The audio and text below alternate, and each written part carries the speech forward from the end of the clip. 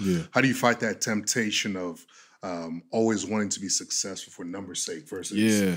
still wanting to lean in because you mentioned you want to do it Yeah. to bring glory to God, right? How Mhm. do you fight that temptation of doing those two things? Yeah, that's been very interesting for me because over the past year, 15 months, I've actually lost, I want to say like over 60,000 followers on Mm, Instagram. And I'm like, and it's been, I've let it really, in a lot of ways, control the type of stuff that I post yeah, or like cause me to just overthink so much and be so concerned about, numbers and engagement following. Oh, how can I keep this up? And again, right. taking me away from the reason I'm doing this in the first place. And like that desire I mentioned earlier about wanting to do this to reach as many people as possible can easily be misconstrued and like shifted into just numbers rather than my goal being to reach reach and impact individual people. Mm, So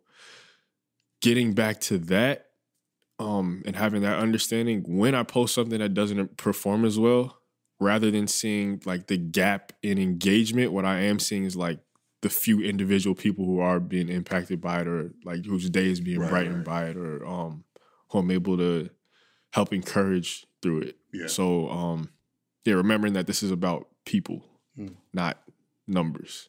Hmm.